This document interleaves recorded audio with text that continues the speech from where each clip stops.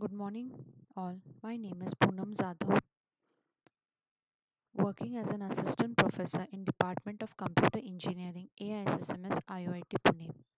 Today, we are going to see the non-functional testing under the subject software engineering.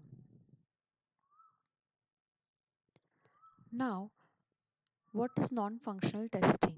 It is the process of checking the external functionality. Example, we are checking whether the application is running on particular operating system or browser or not. So non-functional testing include recovery testing, compatibility testing, configuration testing, integration testing, intersystem installation testing, intersystem testing, sanitation testing, parallelization testing, and globalization testing. Let us see each of this testing in detail. Now, recovery testing.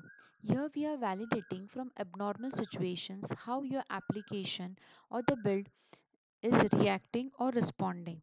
Now, it is the process of checking whether the system is able to recover from the abnormal situation to the normal situation. It is also called as the reliability testing.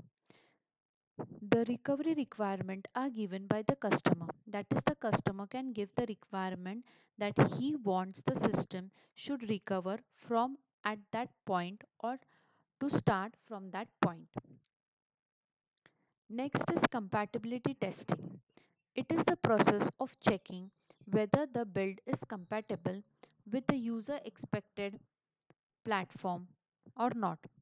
User expected platform are the operating system and the browser. It is called as the compatibility software compatibility testing. It has two types: forward compatibility testing and backward compatibility testing. Forward compatibility testing is if the build is correct but the operating system or the browser do not work properly, then it is the forward compatibility testing. Backward compatibility testing, if the browser is okay, working fine, but the build is not working properly, then it is backward compatibility testing. Compatibility testing also includes the operating system compatibility testing and browser compatibility testing.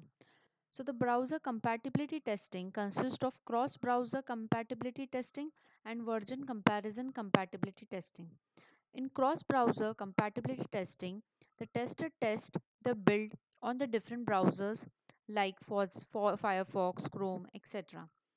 And in version comparison compatibility testing, it is a process where the tester tests the build on different versions of the same browser.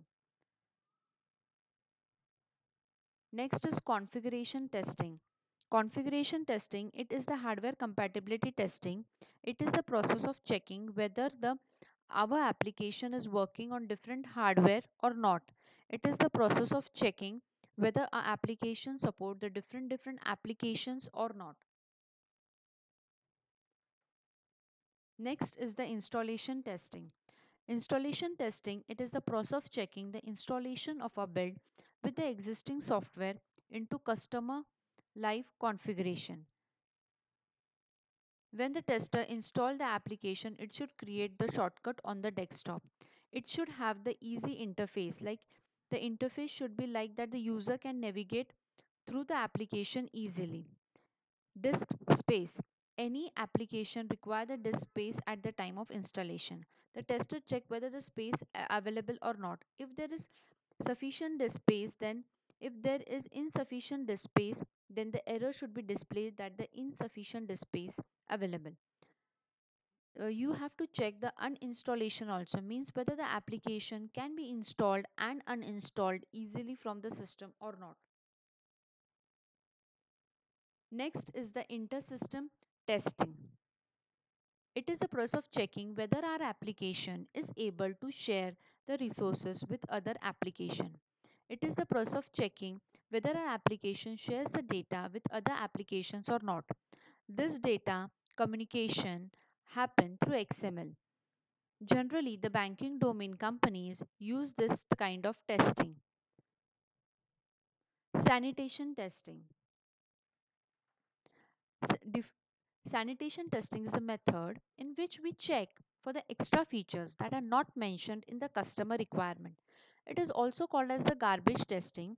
It is the part of non functional testing. It is used in product based as well as service based companies.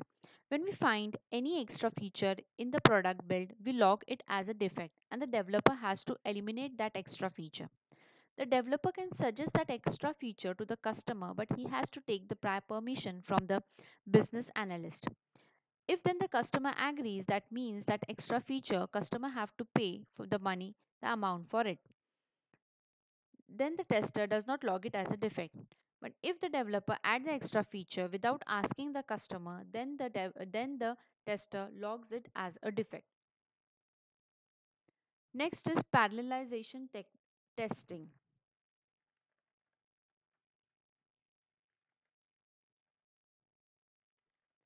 It is the process of checking our product with the other products. It is also called as the comparison testing. It is generally used in the product based companies where the two products of the same kind are checked, compared with one another for its features. Next is globalization testing. It is the process of checking whether the application support the different languages or not.